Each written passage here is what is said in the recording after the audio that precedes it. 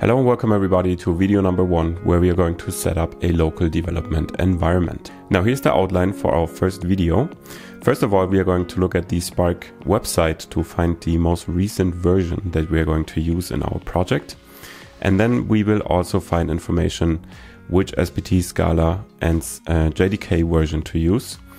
And before we then go ahead and create an IntelliJ project using the information we gathered and adding the dependencies to the Spark library.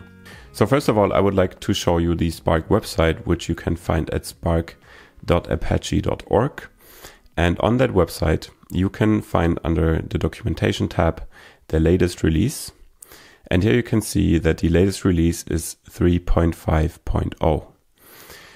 Now, on this page, you can find a lot of documentation about how to set up Spark. And we are particularly interested in one information here on that site, which you can find down below here. And it says Spark runs on Java 8, 11 and 17 and Scala 2.12 and 2.13. And we are going to use that in our IntelliJ project.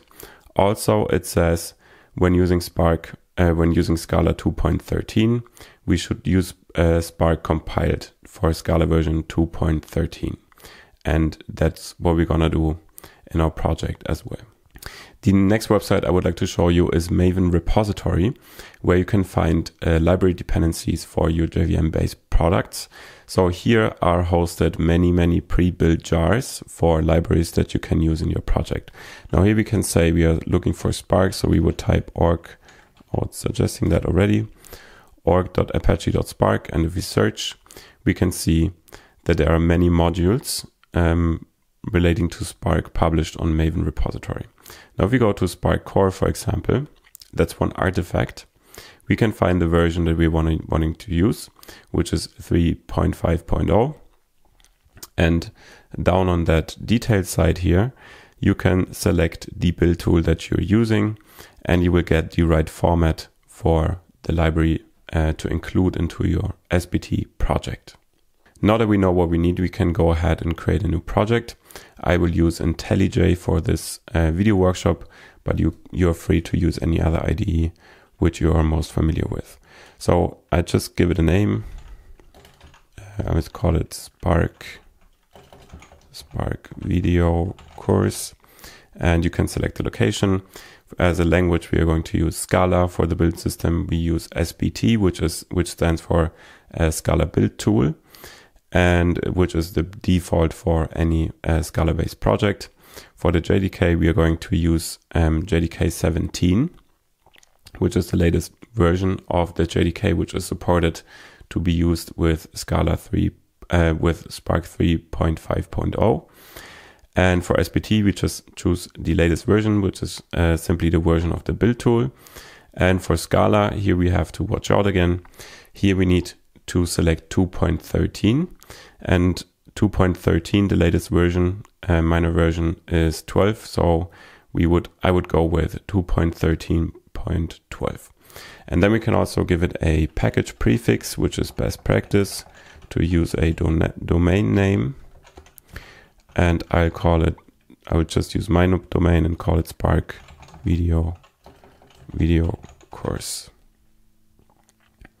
All right, and we also let it create some sample code.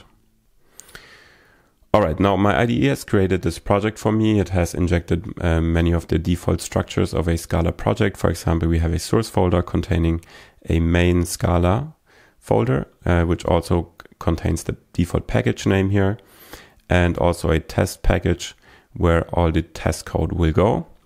Additionally, we have a build.sbt file, which is the configuration for our build tool. So the final step to complete our setup is to add the Spark dependency to our Scala build tool. Now what we can do is use this line, copy it and paste it down here.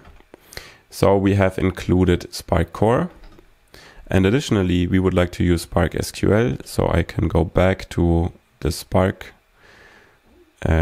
group ID and then select Spark SQL here.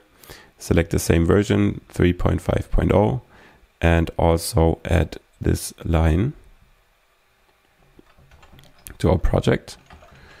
So we could do it like this, or we could simply have one statement. So library dependencies is actually a value that's already defined by the build system. And we can also append it with a sequence of new dependencies and have them passed in all at once. So I will remove the provided here for now. We'll understand later what it is. So now we are adding both dependencies at the same time. Another optimization would be, for example, to refactor this into a new value so that we only have to change one value here if we want to use a different Spark version. So then we have added two Spark dependencies, which is Spark Core and Spark SQL, and both using the same Spark version. And another thing I wanted to tell you about is you probably have noticed the two percentage signs here. And in SBT, this means that it will pick up this artifact, for example, Spark Core. If we're using the two percentage signs, it will pick this jar up, built for the Scala version we are using in our project. In our case, that would be 2.13. So if we write this annotation here, we don't have to specify the Scala version explicitly. Otherwise, we would have to write something like that, so that we pick up the right version of this jar. Yeah, and that's basically it. So now I can hit Command Shift and I, so that's SBT will re-import the project, and now it will go ahead and download these dependencies into our project such that we can use them later in our application.